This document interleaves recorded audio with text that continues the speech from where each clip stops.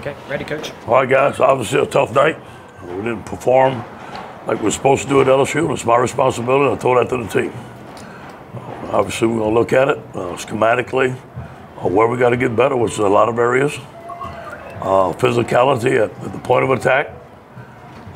Run the football better, stop the run, eliminate the explosive plays.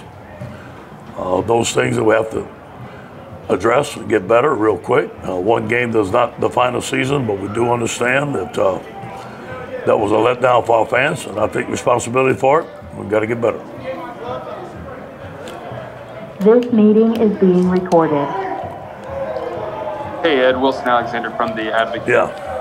Last year, obviously, you mentioned like miscommunications and things like that caused the defensive issues. Was it similar stuff tonight or something different that you noticed on that side of the ball? We had some similar stuff, crossing routes, missed assignments. You know, those things continue to haunt us and hurt us. We have to get them fixed. I thought that we did a pretty good job in camp of getting them fixed, but obviously we've got to look at what we're doing and still eliminate those crossing routes and those busting coverage and why we busted them. And then also eliminate having an open gap in the run defense. Now, whether we got knocked off the ball or it's an open gap, I need to look at it on film. Yeah, Ed, judging from the running game, what you saw in preseason scrimmages, is this kind of what you maybe feared tonight would happen? I mean, you just didn't get nothing from the running game. I agree. We got to, first of all, we got to be more diverse. We have to have multiple runs for multiple sets, which we didn't do tonight. We got to get that fixed. It's going to get fixed immediately. We got to be more physical at the point of attack. Neither of those things happened tonight as far as what I could see. But again, I need to look at the film before I say anything about physicality, a point of attack. I just need to look at the film. And obviously Max was under a good amount of pressure today. Just how did you see how he kind of handled some of that pressure? Yeah, I thought at times he handled pressure well. Okay, he could scramble and make plays with his feet, but I thought at times he was off. We missed some big plays, or we threw some balls in the dirt. We missed some plays. And then again, I think, you know, hot and cold. I mean, he made some good plays, but he wasn't as consistent as we need as LSU quarterback. Coach Matt Trent, WBRZ. I know you haven't looked at the film, but what was one of the main issues why you couldn't set the edge tonight? Guys just running around. Big plays. Yeah, obviously got to get off a block, number one.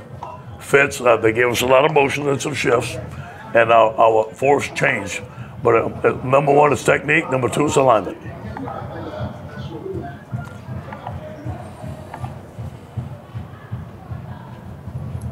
Coach, what's most disappointing about this? You know, obviously the loss. I felt good about this football team going in. I feel bad for the guys in there, new coaching staff. They wanted to do very good. They've been working very hard, but you look at, we had like 50 yards rushing and they had 200-something yards rushing. You know, they were all over the quarterback and they made some big plays, and we gave up big plays on defense again. So those are the things that are reoccurring. We've got to get them fixed. Coach, did you feel like the passing game just seemed like half a second off? Yeah. Like all night long? A lot. And second, real quick, John Emery, do you know when you'll get him back? Yeah, John Emery, he was unavailable for this game. I think it's going to be week by week. I don't know when we're going to get him back yet. I'm not sure of. And going back to the passing game, you know, I wish we could have hit Keyshawn Butte earlier, gave him the football. I think that we had some wide receivers that were open, like you said, was a second off with the pass, or protection wasn't there. It just wasn't clicking. Ed, how do you explain losing the line of scrimmage on both sides against a team like UCLA that's really not known for playing physical football? Yeah, well, first of all, they play physical football, and they've gotten a better offensive line. They got two good running backs that are very physical. So tonight they played physical football, but that doesn't mean that it's any excuse for not playing physical. We should have been better. We should have been better on both sides of the football, and we weren't. And you basically have two brand new coordinators, first time coordinators. Yeah. Really, how would you just kind of evaluate how they did today? Well, I think the guys work hard. I think they're trying. I think that we're off a little bit. We could have put our players in better positions in a lot of places. then again, when you call something and it's a good defense and you don't execute, then you got trouble. But you know what? When you don't play like that, it goes down to one person. That's me, nobody else. Coach, what I'm hearing from you is it just sounds like UCLA was tougher tonight. I'm not saying that.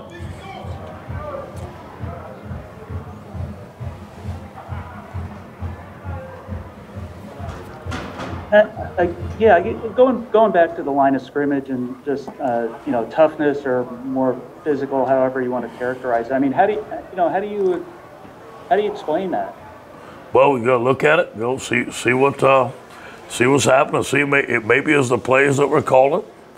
Maybe we're overloaded in one spot. Maybe we're not. Look at the techniques that we're doing. Look at the personnel. Again, I think for us in the run game, we need more of a variety of runs. We need to use our athletes, get them in space a little bit more. I think on defense is a matter of fitting out gaps and understanding what we're doing. It's the first time in Durante's defense, and the understanding of the defense and the gap fits. And no excuses, but is this the difference when a team plays a game and then another team is playing their first game? It can go both ways. I felt like we were a little rusty. We came out on offense really good. I felt our guys, we need to get a game underneath their belt. I thought there was a point in the game we settled down, but then we just couldn't stop. We just couldn't stop, the big plays that they were making. We couldn't stop making mistakes. Thank you, Coach. All right, guys. Go Tigers.